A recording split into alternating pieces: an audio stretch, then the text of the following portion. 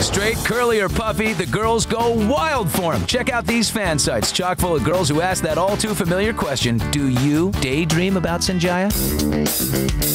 How in the world did you get booted and Sanjaya is still there? The nature of the competition is that America's going to vote for who they want to vote for. Arguably, booted idol Brandon Rogers may have the better voice. So how could Sanjaya have gotten more votes? There's apparently some kind of a website where people get together and they deliberately vote on the lesser talented contestants. That's just terrible. It's oftentimes the thing that puts somebody over the edge. Patric Wells, founding member of VoteForTheWorst.com, may be the reason Sanjaya stays safe. On their website, they urge their 2 to 3 million visitors to vote for who should lose, irking idol producers and judges. They even have the king of Sirius satellite radio backing them up. I've joined, and I am definitely voting for the worst tonight. Anytime that you can get somebody who has a big following talking about you, it makes a big difference.